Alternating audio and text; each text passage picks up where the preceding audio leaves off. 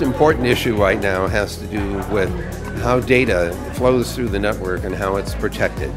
The internet should be a place where our rights are safeguarded, and data is very important. If you lose your data, you lose your digital existence.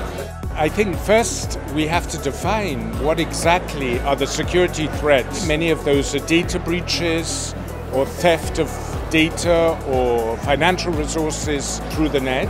And then how hate speech, misinformation and extremist content is undermining the security of vulnerable groups. How do we put together a set of common agreements that will keep the internet safe and secure for those of us who want to use it?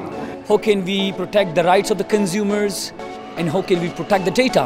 How can we make this internet positive? It's not the issue of one country, it's not the issue of one region, it's the issue of the whole globe. One of the bigger problems, for example, in security of devices is that there are no standards of how to implement very strong good practices in security and privacy. We need clear rules on how to ensure human rights and social cohesion online, which have to be applied in cooperation between all different stakeholders. Only through proper dialogue, through introducing standards and good practices and implementing them on these levels will we achieve good results.